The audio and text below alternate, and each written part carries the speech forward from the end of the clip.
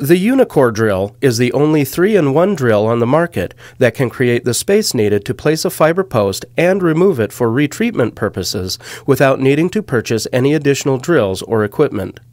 The unique heat-generating tip allows for easy removal of gutta percha, rigid carriers, and fiber posts. The UniCore drill is durable enough to remove gutta percha or rigid carriers for up to 15 post preparations. It can also be used up to 5 times for fiber post removal procedures. Let's walk through the procedure for using the UniCore drill to remove a rigid carrier to prepare for post placement.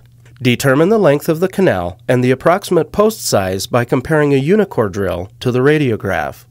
Use a round burr to remove the coronal obturation material down to the canal orifice to provide a pilot hole for the UniCore drill. It's important to note that UniCore drills do not bend and are only intended to remove obturation material from straight-line portions of the canal.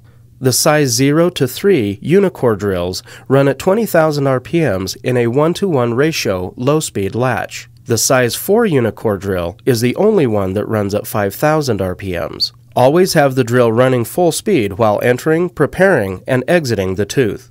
When working with rigid carriers, always start with the largest UniCore drill that will enter the filled canal without engaging any peripheral dentin. Place the drill in the center of the rigid carrier and then run the drill at 20,000 RPMs. After a few seconds, the heat-generating tip will begin to melt the carrier.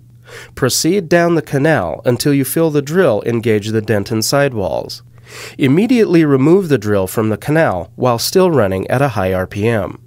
Select the UniCore drill one size smaller than the drill used to enter the canal. Insert it to the stopping point in the canal created by the previous drill and proceed to remove more of the rigid carrier until you again engage the sidewalls of dentin.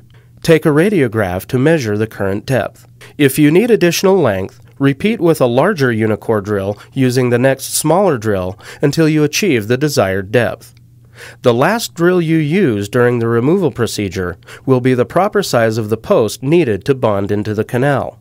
The UniCore drill may be used for up to 5 procedures to remove existing fiber posts. Before we demonstrate the procedure, please note that the size 0 UniCore drill is not appropriate for fiber post removal. Once you have gained access to the fiber post, use a round burr to create a pilot hole in the center of the post. This pilot hole will prevent the drill from skating off the post surface since the ends of the UniCore drill is not designed to cut. Place the rubber stops on all UniCore drills at the appropriate length of the existing post by comparing them to the X-ray. Place the number 1 yellow UniCore drill into the pilot hole. Begin rotation at 20,000 RPMs and begin pushing the drill into the post. After 10 to 15 seconds, the heat-generating tip of the drill should begin to create fillings and dust from the post. Continue to follow the post with controlled hand pressure at the full 20,000 RPM speed.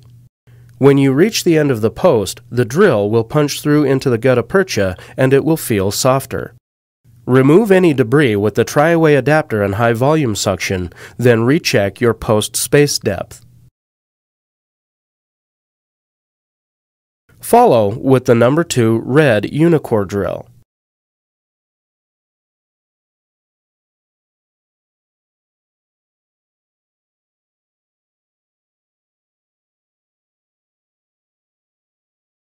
Remove any debris with the tri-way adapter and high volume suction, then recheck your post space depth.